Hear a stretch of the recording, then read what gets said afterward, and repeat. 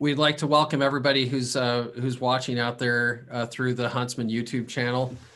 Um, my name is Chris Corcoran. I'm a professor of data analytics here in the Huntsman School at Utah State University. So excited to have Derek White with us from Google.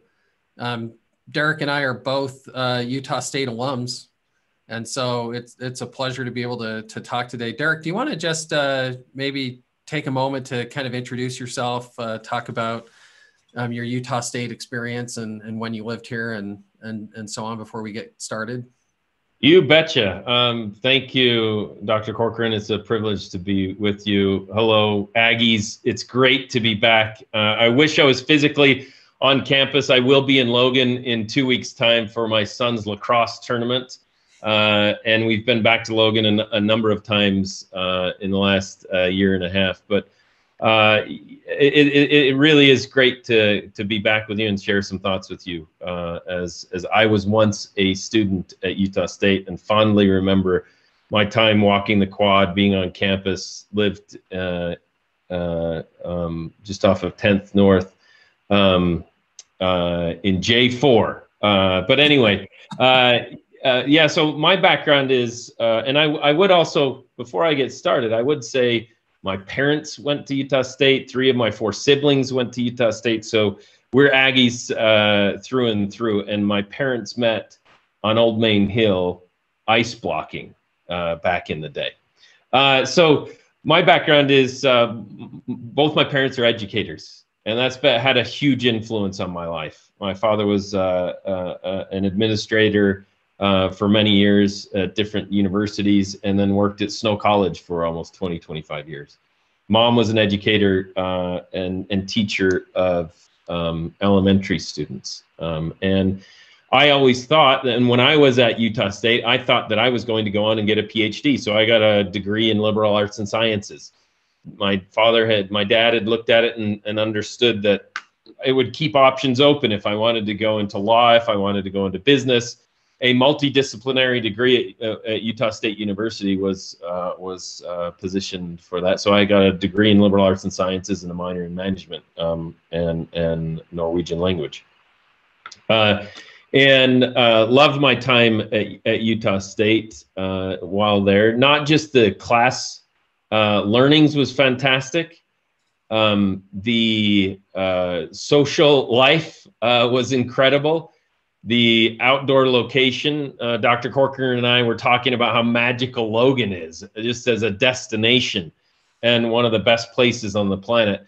But then also it was a real catalyst for my career, and I can come on to that as to how I started a small business there with my roommate, working with the Student Alumni Association that paid for college. Was an incredible business and was a catalyst for my career. But yeah, tell us a little bit about that, Derek. What was that business, and how did it kind of teach you about what it was that you wanted to do later on? Yeah, so Patty Halafia was at the in the Alumni Association. My brother had helped. He and Patty kind of were the catalyst for restarting the Student Alumni Association at Utah State University in 1995. To build connection between alumni and students. And as part of that, being the younger brother, I got dragged into it. And I didn't know what I was getting into, but I thought my big brother was part of this student association. Sounded interesting. So sitting in one of the student alumni meetings, Carlos, the head of the Alumni Association, mentioned, "Hey, listen, we've just signed a deal with a credit card company to issue the Utah State University Visa card. And they're looking for students to help promote that Visa card." And immediately in my mind, I had this image of some person standing behind a table hawking credit cards. And I was like, I don't want to do that. I don't want to do that. And so it went through one meeting, and then Carlos came back the next meeting and says, "Listen, do you know anybody that might be interested in doing this?" And I said, "Well, I learned a little bit more about it." And he says, "The compensation, you get paid for every application that you generate." I was like, "Okay, let me think about that." So then I went home and talked with my roommate, and we're like, "We could do this. we could just, you know, set this up. And we ended up setting up a little business that promoted the Utah State University credit card on campus. And that led to us building up a little marketing company. And then we were awarded the best sales reps in the nation by what is now JP Morgan Chase. Wow. And as part of that, was then recruited to go back to work for them. And my first job out of college was to help set up marketing at college campuses, sporting events all over the United States. And I had what I thought, when I left Utah State, I wasn't married, and I thought I had the greatest single guy's job on the planet. I got paid to go to sporting events, to meet with the executives of the teams, to meet the players of the teams, and to run teams of a couple hundred people, setting up tables and marketing materials and giving away free LA Dodgers, Portland Trail Blazers, Miami Dolphins, US Tennis, Pro Bull Riders events. And so I spent three plus years traveling the United States and going to events, attending events as a sports lover. It was a dream. Okay, and I was doing... Now you've just made me aware of my one big regret as a Utah State student, because you and I graduated as undergrads about the same time. Did. How did I not know about this? I mean, well, you may remember walking into the bookstore. We only have one bookstore on campus, and we realized there was a strategic funnel of students and parents and alumni that would either come to the store or to the bookstore. So I got the Carlos, the head of the Alumni Association, to write me an excuse from my classes the first 2 weeks. We set up a table. We got our friends and our girlfriends, and we had a table set out there. We gave away free Utah State T-shirts to anybody that would sign up, and we killed it. It was fantastic. That is awesome. If I had known that was that opportunity was, if I could have just, like I said, if I could have just carried your luggage or something like that for the next few years after we graduated, that'd be awesome. That is really fascinating, because I was kind of wondering how it was that how you found that path to JP Morgan back in Delaware after you graduated. So that kind of explains that bridge. But tell me, you had been thinking about at that point maybe another kind of degree, either like you said, degree, and you actually did end up getting your MBA at Wharton eventually.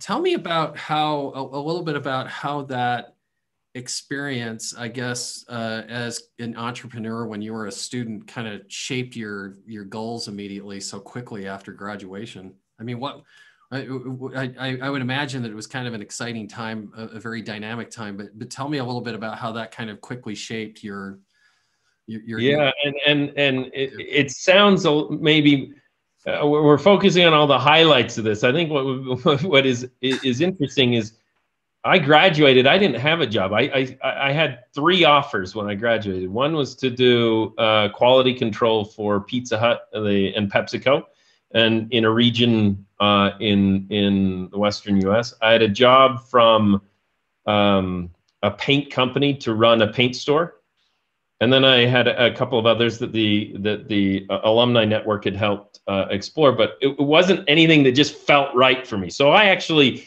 left Utah State. I moved back to my parents' house in Ephraim.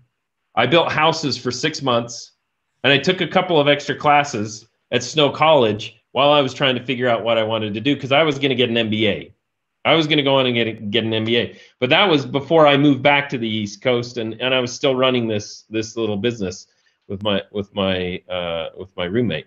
But the path back to the running a business at Utah State was incredibly an incredible learning experience in logistics, in interpersonal relations, in sales, in the simplicity of articulating a message. All of that came, and how to work with people. All of that came out of this small business that we had set up at Utah State, because in order for us to grow the business, we had to plan ahead of time when the event was. And then there was a lot of event planning associated with that, is making sure that we had the premiums that we were going to give away, that we had the paper application forms, because back in the day, everything was done on a paper application. There was making sure that the staff that we had hired showed up to the event, and bringing it all together was a learning experience. I'll never forget the very first day we did it was Aggie Day on the quad. We set up a pop-up tent. We had 750 Coleman coolers that had been shipped in from it was First USA that became JP Morgan Chase, and they said there's no way you'll do 750 applications in the entire day. And so we set up on the quad. In 90 minutes they were gone. And I'll remember calling naively. I remember calling the bank contact and saying, "Hey, can you get us some more coolers?" I just thought, they could just get some more to Logan in no problem, in no time. And logistically, that wasn't possible. So making sure that we had sufficient supply, real time, to bring the goods to the customer in a market was a real learning experience. So tell me, you built houses, you did some different things, I guess, before you kind of seized that opportunity that ultimately kind of shaped your path. But reflect. I'm interested in hearing you reflect a little bit about how those experiences, having to really kind of work hard, I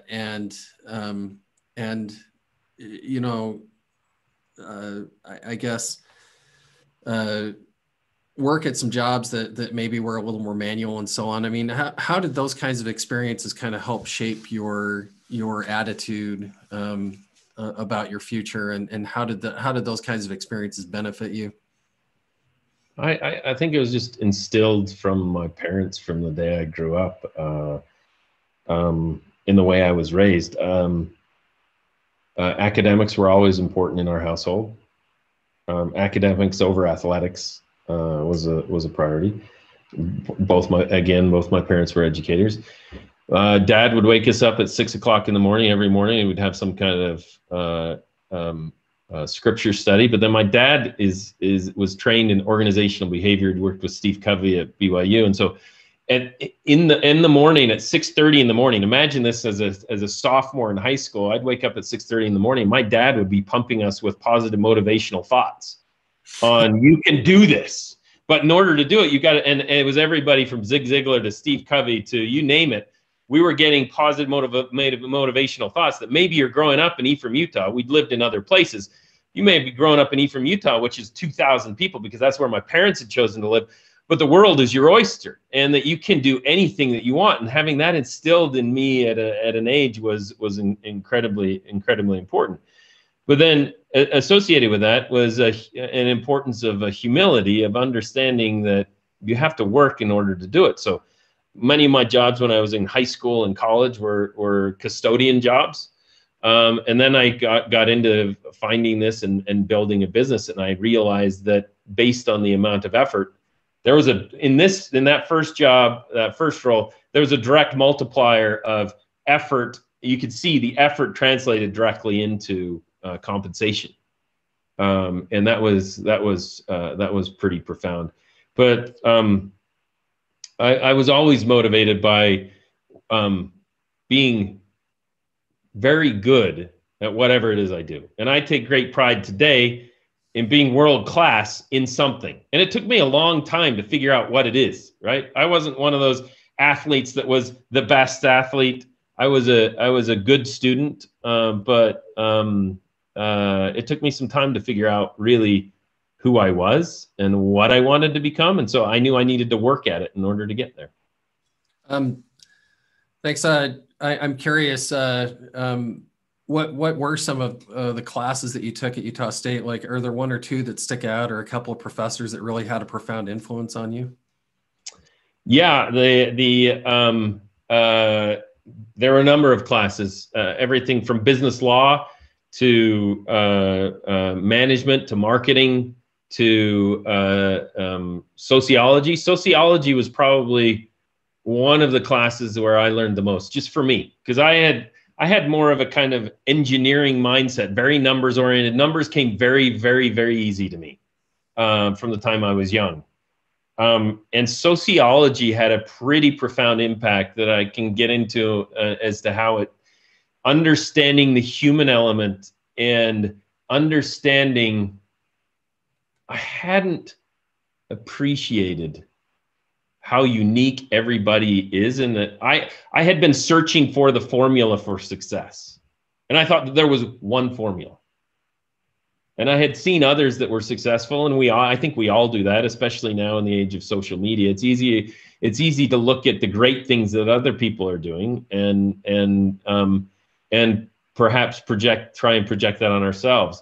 But sociology, my sociology professor, I'll never forget, he asked us to write a paper, and I chose, one of my favorite music groups was Rush.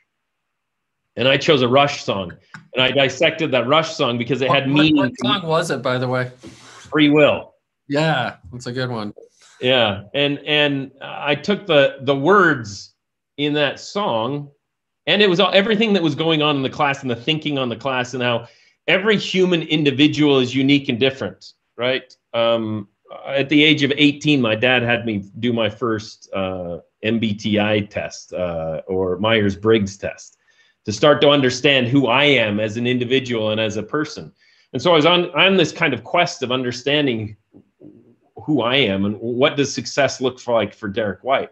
And I didn't know what that looked like, but the sociology class really helped me understand that everybody's unique and different, and that there isn't one formula, and that formula for success is different for everybody because everybody has unique talents and gifts, right? And I now refer to it as magic.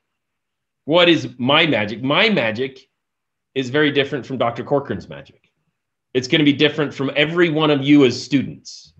And that's really, really important. And as I talk with young emerging talent all over the world, I have the privilege in my job of traveling all over the world, and I've worked in every region of the world now. And whether visiting people in Barclays Bank in Ghana or Kenya or Zimbabwe or South Africa, or BBVA in Peru, Chile, Argentina, or Mexico, or other regions of the world, my favorite meeting out of any meeting that I have with executives or customers is a meeting with young students or top rising talent. And I'll set up a breakfast or a lunch, and we'll go into that meeting, and they're thinking they're going to come in and talk to an executive. And I start the meeting off by saying, we're not talking about banking. We're not talking about technology. We're going to talk about life. And we start the meeting off with each person saying, who are you? Where do you come from? And what's your magic? And the key principle that I hope to instill in these sessions is that who you are is important, and understanding for you to be a leader anywhere, in any capacity, in any role. It's really important. The first element of leadership is understanding who you are and what makes you who you are. The second is where you're from, and where you're from influences what you have become today. Like I have described, the influence of my parents, my upbringing influences who I am, but it does not predict who I am or what I will become. And the third element is what's your magic, and understanding what your magic is. And there are amazing surprises that come out of these sessions, where I've met a 55-year-old engineer in the United Kingdom sitting in a pub, and she said that her magic is setting world records as the world's hang gliding champion. 55-year-old engineering woman. I would have never guessed it. Another guy says that his magic is bell chiming, not bell ringing, but bell chiming. He's the guy that goes and chimes the bells at weddings, and that's what he loves to do. Another guy loves to bring his love of Star Wars and children together, and he dresses up at Darth Vader, and he goes and visits hospitals, and that's his magic. And the more that we recognize who we are, where we've come from, what makes Derek unique, what makes Chris unique. I wish I knew the students on the other end of the day, then I'd use your names. What makes you unique? What is your magic? And how do you leverage that magic to become the individual that you can become, and to have the impact in society, in your homes, in your individuals, in your individual life. That's really important to understand what your magic is. Do you mind just maybe sharing how you feel about yourself, what your magic is? Yeah, it's taken me some time, but I've learned that my magic is it comes down to two words. Sorry, my screen just went on screensaver. Give me 1 second. My magic is connecting and creating. My parents will tell you I was a super social kid in high school. I didn't realize it, but I need social interaction with people. Now understand, my parents are educators. My brother, my big brother, my hero, just 1 year and 19 days older than I am. He's the chief of staff at Dixie State University today. And he was my example. My parents love reading. My brother loved consuming and learning through reading. I hate reading. I don't enjoy reading books. I don't have the attention span for it. You might guess that from my energy, but I don't have that attention span that sticks through books. And I took great energy from learning about Richard Branson, the super successful entrepreneur that has dyslexia, and he doesn't enjoy reading. It's like, oh my gosh, there's somebody like me out there, right?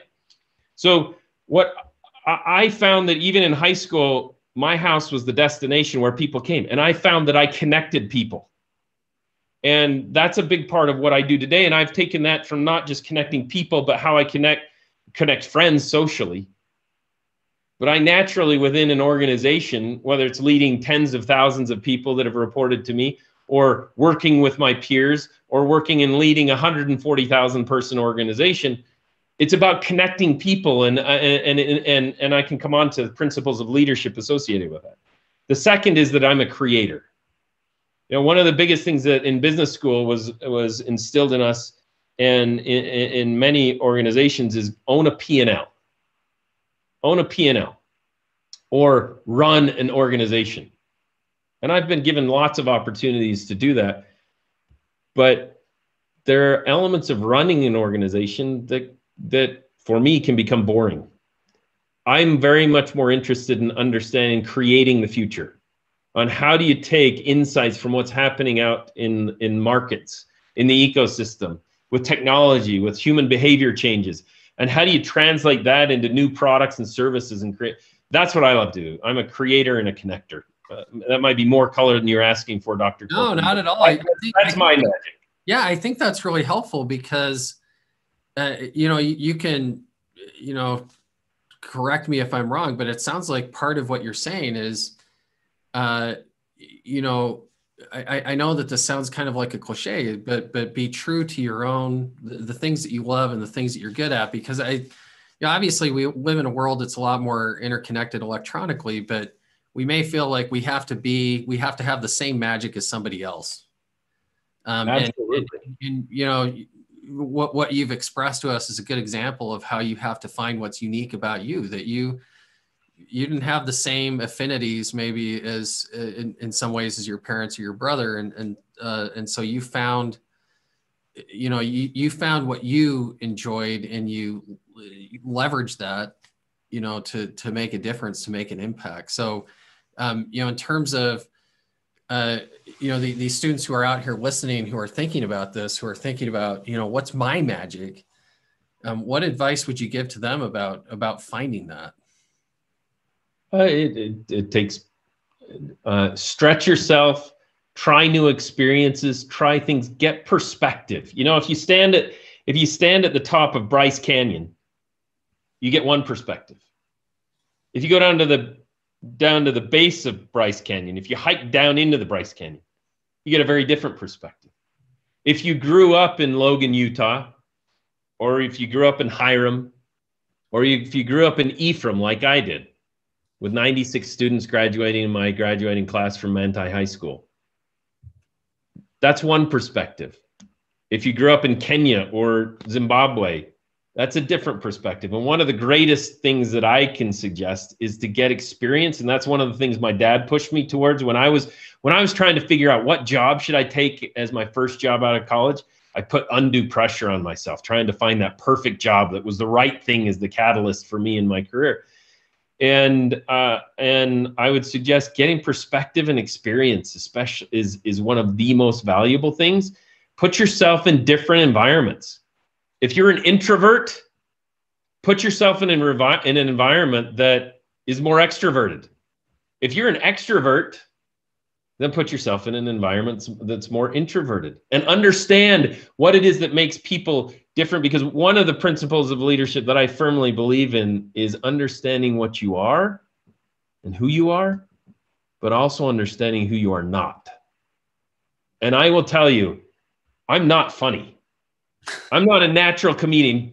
I'm not one of those people where humor just comes naturally to me. And when there's an intense situation, you crack the perfect joke at the right time, whether it's a family situation or a meeting at the office or a disagreement. And then that just lacing in of humor at the right time, you know who those people are. They have that gift. I don't have that gift. But I have 3 friends that are my closest friends, because I get overly intense and I'm like focused on building and execution and driving and getting things done. I have a wife, and I have kids, and I have 3 friends, that my 3 close friends that I have worked with for 22 years, that compliment me for what I am not. And it's really important to understand. And you don't have to have a perfect definition. We learn through this. It's part of our life journey. But asking yourself those questions of who you are, who you aren't, what your magic is and what your magic isn't. How do you surround yourself with people that aren't just like you, but complement you? Yeah, that's an interesting point, because it sounds like part of what you're saying is, part of understanding what you're not is being able to appreciate the magic in other people. Absolutely. And so, do you have any reflections about how you, in a leadership position, how you help the people around you to identify their magic? I mean, I would imagine, we all run into a lot of people from day to day who maybe don't even appreciate exactly what it is that they're contributing. I mean, how do you as a leader help people to find that magic and appreciate that? Yeah. So there are moments in your life where the really leave an impact on you. And I'll tell you one story of Maria in Argentina. When I was working at a bank, I was based in Madrid, Spain, but had a global responsibility for a bank that had 75 million customers, 140,000 employees, and one of our businesses was Argentina. And we were looking at the business we have in Argentina, wanted to build out some digital banking capabilities. They had a great branch network. They had ATMs. They had traditional banking, but wanted to get better at digital banking capabilities. And this is several years ago. Now, fortunately, I've built mobile applications, and some of those have been recognized as the best in the world in our industry. And one key element for building anything digital is design. And it's perhaps the most overlooked element. And this goes back to the sociology lesson that I learned about human behavior and human interaction with products, human interaction with technology. Banking is about human interaction with money. And so understanding that, there was a woman, we needed to hire some designers in Argentina. And there was a woman that was working in the call center, answering phones for customers that called in about their credit cards or their bank account. And we created an environment that we invited employees within the company that had an interest to apply for this design role. This woman had created, and I created a bit of energy around entrepreneurship, and we were seeking for entrepreneurs within the company to be disruptors and creators and that kind of thing. This woman had created her own shoe line in Argentina, and she was the designer of shoes. She was working in a call center, so she'd learned some elements of banking, and we simply asked her if she'd like to, and she had been taking design classes on the side and had been just dreaming of this opportunity to bring it all together into a design role. and we hired her as a entry-level designer in Argentina. And when I left that company 3 years later, she had a design team of about 15 people leading design for one of the most successful banks in Latin America. And a case of where simply helping an individual realize their potential is incredibly powerful. And there are many, many other examples. Yeah, in fact, I think there's a student who's watching who asked a question kind of along these lines. I mean, how does, you know, this idea of helping other people to find and develop their magic, to use their magic for the benefit of the organization, perhaps, how does that kind of inform how you identify good talent? How do you surround yourself with good people? What are a couple of your strategies for getting the right people in place? I mentioned Richard Branson earlier, and not everybody subscribes to this, but Richard Branson has a 90-second rule. And that is, within 90 seconds, you can read an individual. Some people, and again, some people have a gift of being able to read people, the EQ. Some people have really high IQ. Some people have really high EQ. And I subscribe to a view that you can get a decent read on an individual as to the type of individual, the type of person they are, by being around them and having them. I start off every interview of any person I've ever hired, whether it's a CEO, whether it is a entry-level employee in an organization. I simply start the interview by saying, tell me the Dr. Corcoran story. And they're like, well, wait, where do you want me to start? I don't care. Tell me your story. And where they choose to tell their story is quite revealing. It tells about who they are, about what's important to them. And is one way that I have found is valuable in helping to understand individuals and how to help them achieve their magic, and how to surround myself with people that are going to complement me in leadership.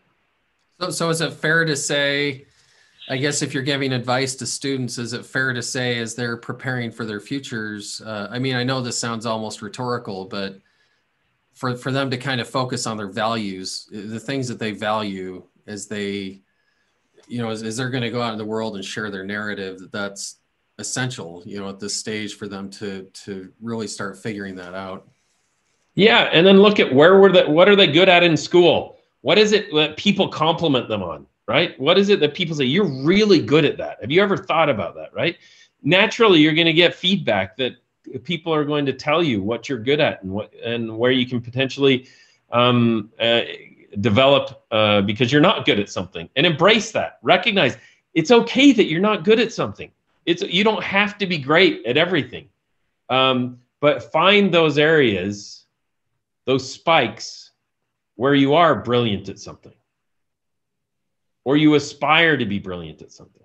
And if you aspire to be brilliant or great or excellent at something, then what's the first step there? My father-in-law says, a job begun is almost half done.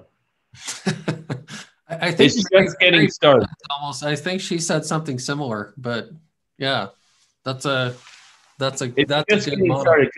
It's getting it out of the talk, and take that first step, that first level of commitment, because it's only one step.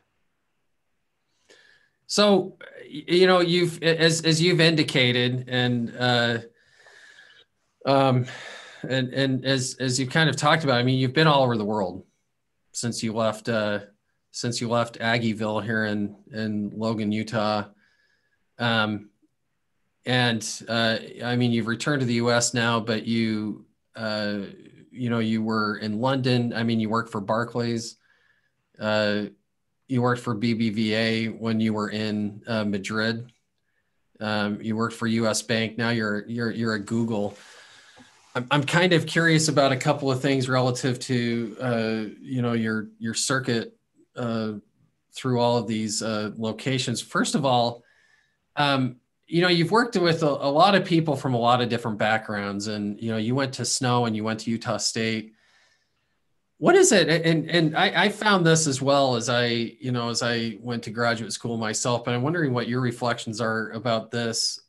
What is it that allows somebody who comes from Utah State to compete with anybody anywhere and to contribute wherever they are? I mean, because I think you and I both know that, Utah State gives you great preparation for the world. Absolutely. But just share your thoughts about that. I mean, obviously at Google now, you're working with a lot of people who are educated on the coast. What is it that allows, an Aggie to compete with anybody, anywhere? Can I tell you something really cool? Right after I joined Google, I was in a meeting, and shortly after the meeting, while I'm in the meeting, I get a ping from a guy by the name of Royal Hansen. And Royal Hansen is the Chief Information Security Officer for Google. Google is a technology company. There are not many more important jobs than cybersecurity for Google. And Royal pings me and says, "Hey, I see you're an Aggie." Royal knows Utah, was educated here, and he connected me via our internal chat to say welcome to Google. And there are lots of examples of individuals that have been educated in Utah, educated at Utah State. We've got an incredible alumni network. It really comes down to a belief that you are incredible, and that you have magic, and that you can realize your potential. You just have to decide.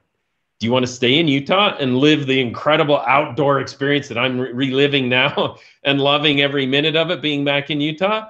Do you want to go experience the world? Because you can do it. Anybody can do it. It's just finding the steps to do that. One of the greatest lessons I learned is the importance of mentors and how mentors can open doors.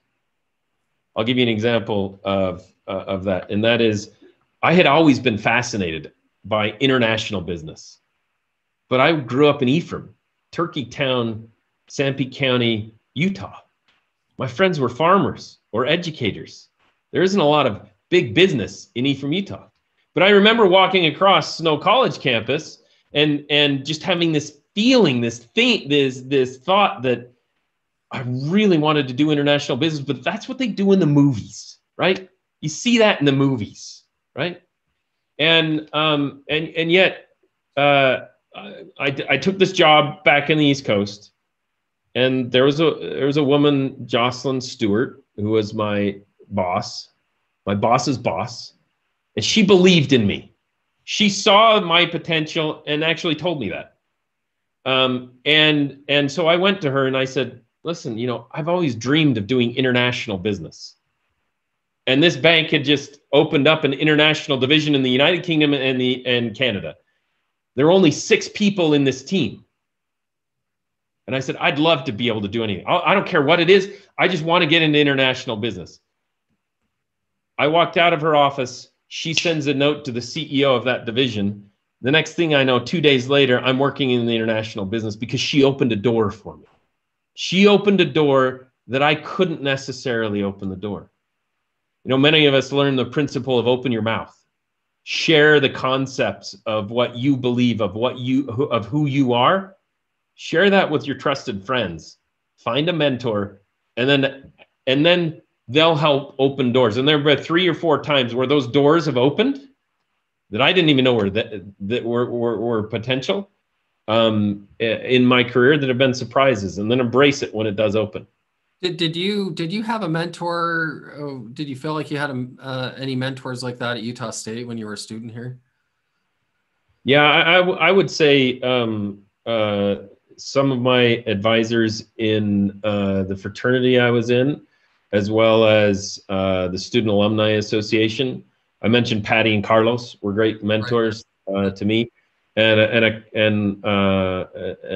my sociology professor. So how would you recommend that students identify a mentor, either here, during their student experience, or, as they go out into the world of employment, either through internships or their first jobs? I mean, how do you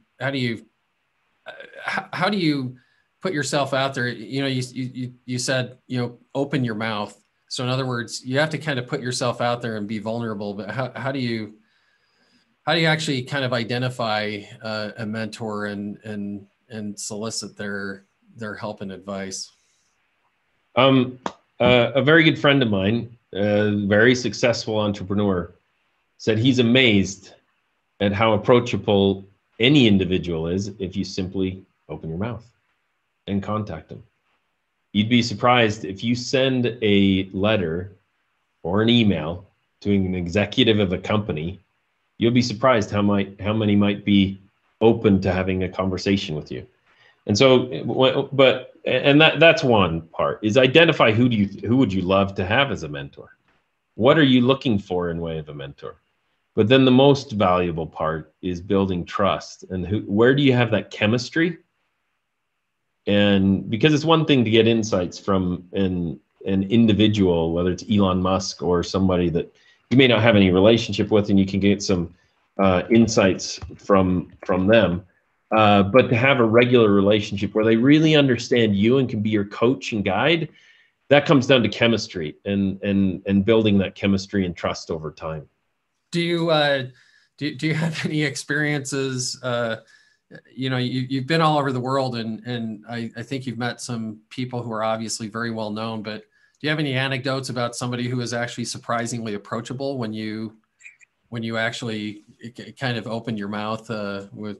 Yeah, that's a great question. So just quickly, Dr. Corcoran, because I don't think I've explained it. I went to my short history was left Utah State, moved to the East Coast, was in Wilmington, Delaware for 10 years, because that's actually where the payments and banking part of banking that I did. I was the capital there.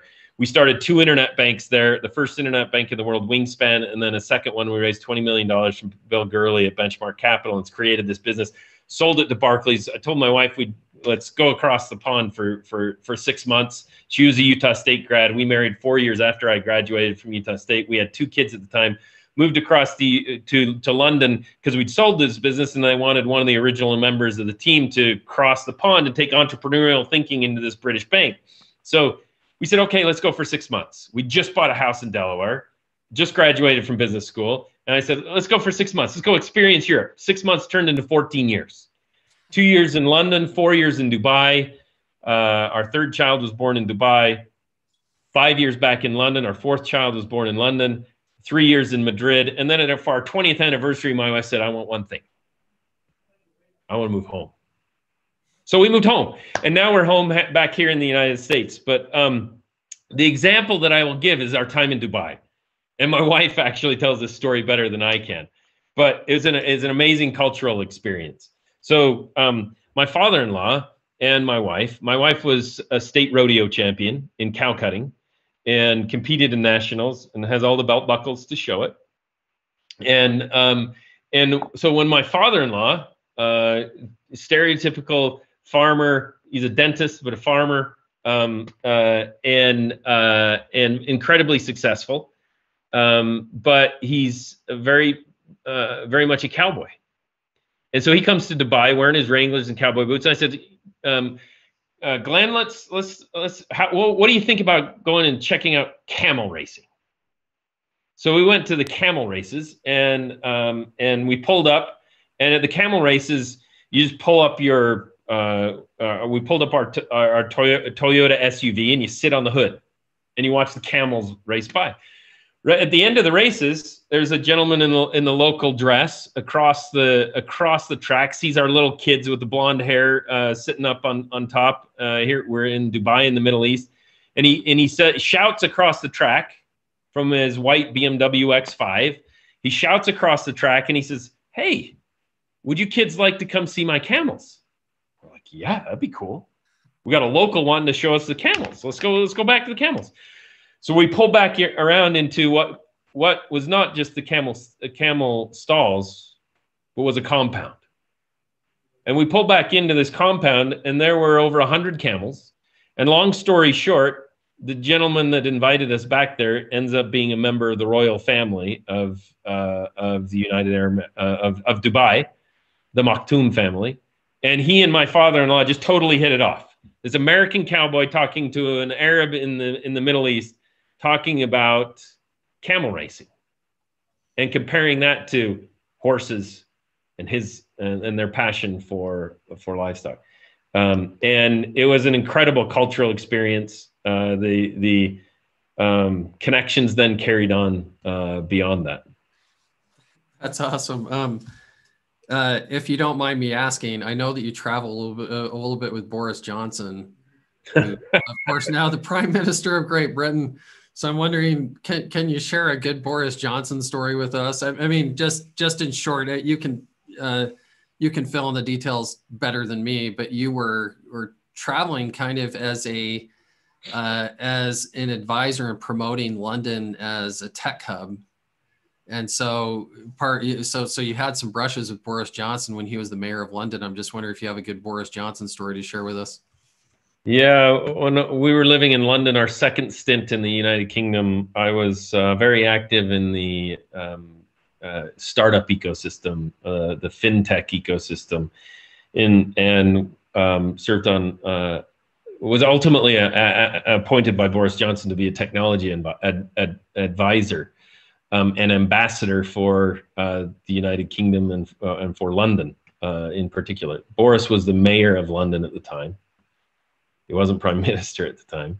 Right. He was the mayor of London. And as mayor of London, he would do we did a bunch in the UK, but we did travel around the world for trade missions, because the London brand is actually bigger than the UK brand. And so we would build the London brand by traveling to different parts around the world. And we did trips to Boston and a couple of trips to the United States, to Singapore, to Israel, and other locations. And the most amazing thing about Boris Johnson is we talked about the gift of humor. And you talk about running a room, they call it. Whether it's running a room of cabinet ministers or running a room of thousands of people or speaking to 150 people in a room. That man has a gift of, he has the hair to go with it and the way he does that. And he has this persona and gift of humor, but he has an intellect that is unrivaled. And many people don't give him credit for it. But I'll give you an example. We brought a group of, we were in New York. We brought together New York fashion and London fashion together in a night filled with the most beautiful people in the world, the models and the people of the fashion industry. Anna Winter was there and others. And Boris proceeded, he does all of the research himself on all of his speeches. And he talks to his audience. He understands intimately who his audience is and how to talk to them. He has the same 10, 20, 40 jokes after you've heard him speak 100 times. You hear the same jokes over and over again, but he knows where to lace them. But he knows who his audience is and who he's talking to. And in this address to the fashion industry, and he doesn't know a lot about the fashion industry, but he goes out and researches it, and he speaks about the history of British fashion and American fashion, laces it with humor, but tied to history, because he's a historian. He's written books on Churchill and others and is viewed as one of the experts on Churchill. He leverages his magic, which is a historian, with humor and running a room to speak to an audience to where you feel like he's talking to you and that you're just sitting there with your pal having a great time and he's cracking jokes with you. That must have been an incredible experience. I mean, especially looking back now and realizing, well, now he's the prime minister. I mean, that makes it even more, makes it even, must make it in retrospect even more crazy to think about. You're spending time with him on the road. Just a shout out to the students. Thanks again for participating. We're going to start winding this down in the next few minutes. So I've asked some questions the students have presented kind of as we've gone along, but if you students out there have any other questions that you'd like to ask, make sure you get those in quickly, because we're going to be like I said, winding this down soon. Let me get to kind of what you're doing now with Google. One student asked a question, when we're kind of having that discussion about finding your magic earlier. Tell us now, in terms of your responsibilities at Google, how is it that you've been able to connect and create at Google so far in terms of what your current kind of responsibilities are? Yeah, sure. So I took this role at Google because I can connect and create. And I stepped off of a path of being a CEO of a large financial institution to connect and create. So let me just tell you just a teeny bit about Google as context. Everybody knows the brand Google and knows a little bit about Google, but if you peek behind the curtain just a little bit about it, and to dimension Google, there are really two, if you boil it down to it, there are two primary assets of Google. The first is what we call the consumer or the ecosystem business. And that business has over 3 billion users, almost half the planet, interacting with Google in some way, shape, or form every day. There are hundreds of millions of businesses that operate and connect with Google in some way in the Google ecosystem.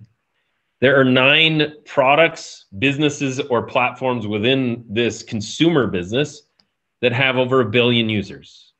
9 businesses with over 1 billion users. That's everything from Chrome and Android and Photos, Maps, and others are all run as individual platforms, but connected in this ecosystem. And about 30% of the world's internet traffic goes through Google. Sorry, my screen just went out again. So that's the ecosystem business. Now, the technology that underpins that ecosystem business is the second asset.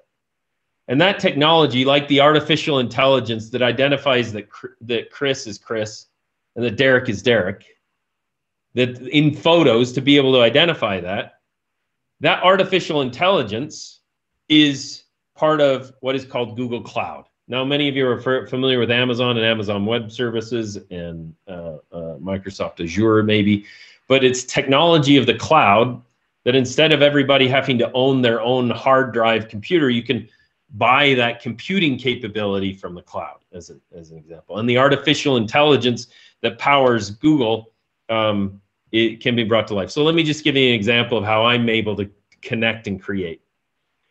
One of these businesses is the photo business that is in the consumer business. The artificial intelligence I mentioned that identifies Chris is Chris, Derek is Derek, chicken is chicken, cat is cat. That artificial intelligence, you take that artificial intelligence, and one thing you realize is banking is trying to move in from traditional banking into digital banking, is that there's still a lot of paper in banking.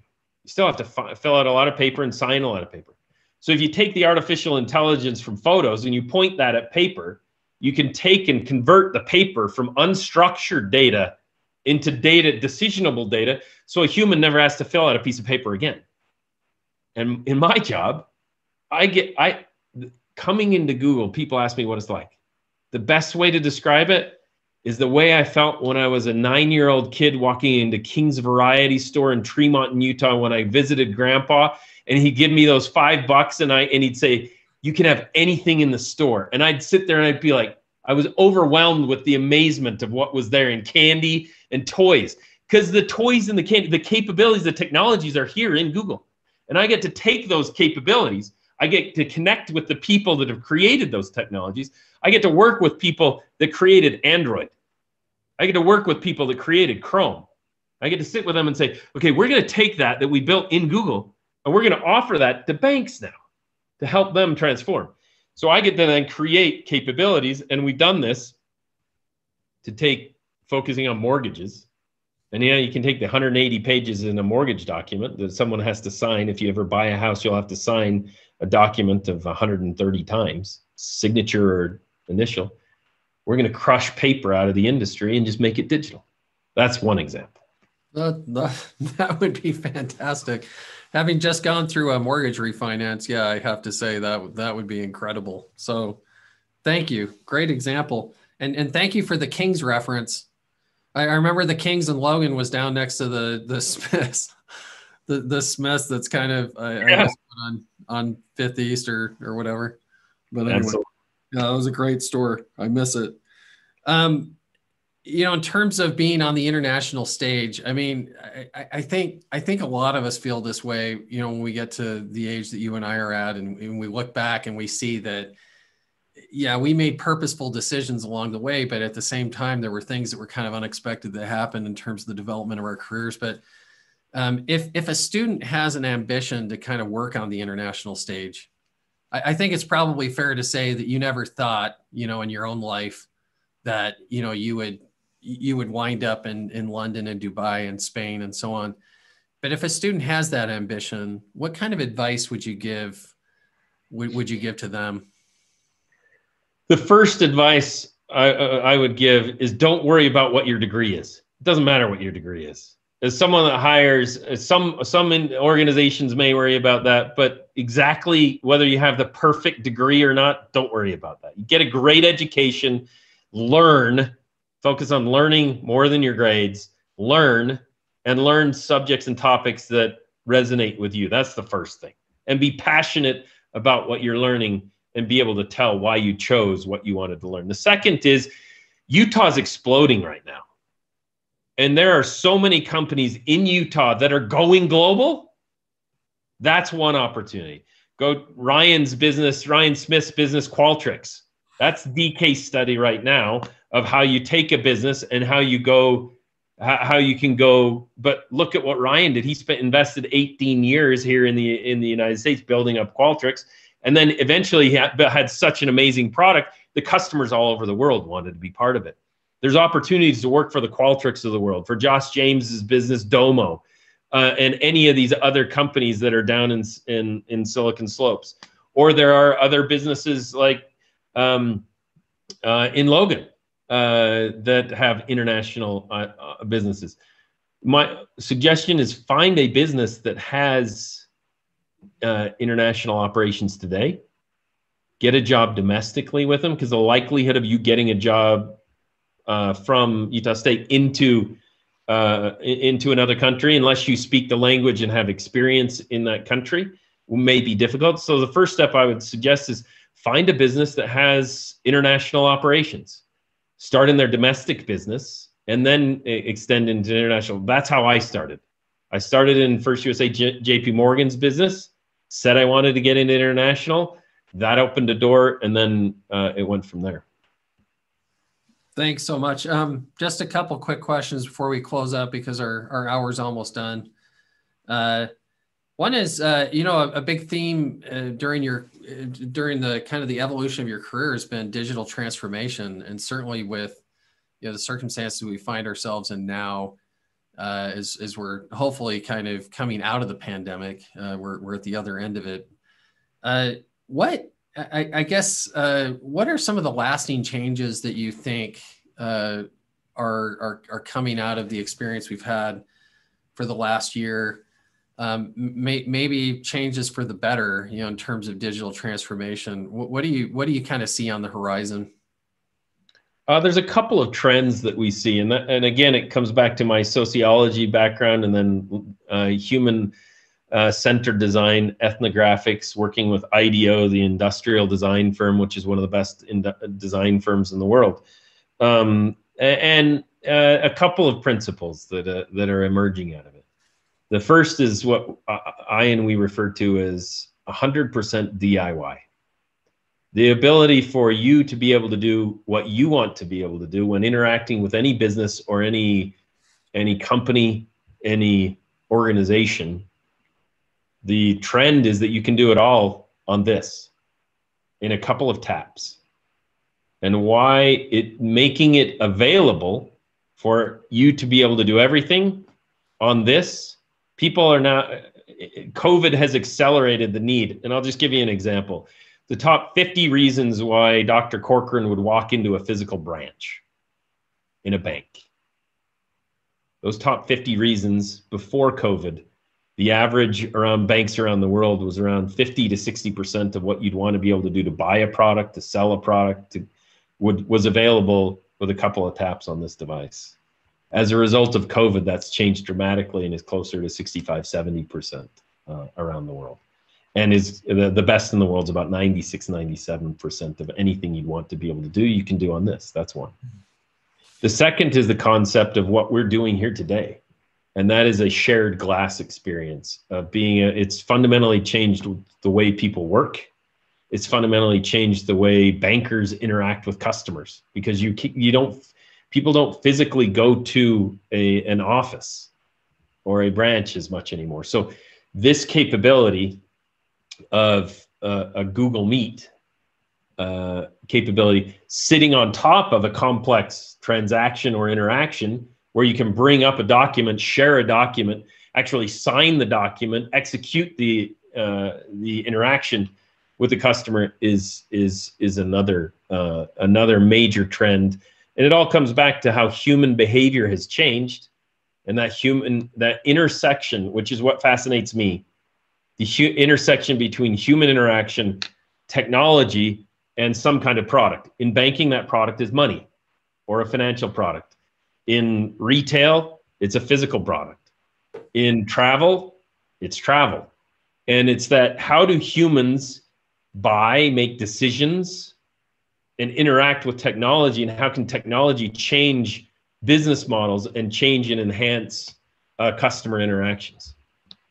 Thank you so much. And I'll end on kind of a less formal question, because you said that when you left Utah State, you weren't married, but you ended up marrying an Aggie. So I guess that begs the question, how did you meet your wife? How did that happen? Boy, is that a good question. This brings us full circle.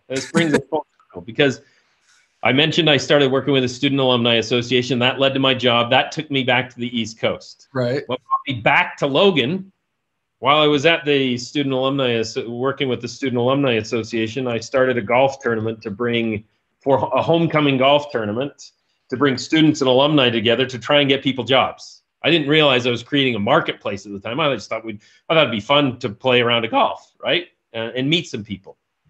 So I flew back to play in that golf tournament. I'd been out of school for 3 years. And I was a single bald Mormon guy living on the East Coast. Every time I came home to Utah, family was trying to set me up. And this was that weekend when I said, no, I'm hanging with my buddies. It was homecoming weekend and Midnight Madness for basketball, same weekend, right? So I show up at the football game, and I'm hanging out with my former fraternity brothers. We're at the football game, and this girl starts bouncing around the crowd. And she knew my fraternity brothers. My fraternity brothers made an introduction, and I was kind of that mindset. I'm not looking at this time. But we met at the football game. We ended up hanging out the whole rest of the day, went to Midnight Madness. I moved back to the East Coast. I called her every single day except for one, and I sent her flowers on the day I missed. We met October 15th, I believe it was. Still have the ticket from the football game. We were engaged December 23rd and married in May, because once I knew that she was the one, and it's been 21 years, 22 years since. That's awesome. Great story. I'm glad that even though you ended up on the East Coast right out of school, you still ended up with a fellow Aggie. That's great. Hey, Derek, thank you so much. We so much appreciate you spending this time with us today. It's been, I've heard great things about you ever since I moved into the school, because I think, if I'm not mistaken, I mean, you've spent some time with some students as they've gone abroad to study from the Huntsman School. Yeah, it's been a blast hosting groups of Aggies in Dubai, in London, in Madrid, and being able to show students that are traveling abroad what life could be. And now that I'm back in Utah, just an hour south of Logan, I hope to be able to spend a lot more time with Utah State and giving back to what the university gave to me. Yeah, that would be fantastic. I was in the math department here at USU for 20 years before I moved over to the Huntsman School, and not long after I came over here, Liz Allred with the study abroad program just said really glowing things about you, and said, to me, given that you're taking over this department, which is now data analytics information systems, you got to meet Derek White. So this has been just such a pleasure for me to be able to talk to you, and and meet you today. And I've learned a lot from what you said about how we can kind of better prepare students, how students can prepare themselves. But just been a total pleasure. And thank you to John and Jill from the team at Huntsman for helping out with this and helping to broker this. We really appreciate it and hope you guys have enjoyed it. Thank you so much, Derek.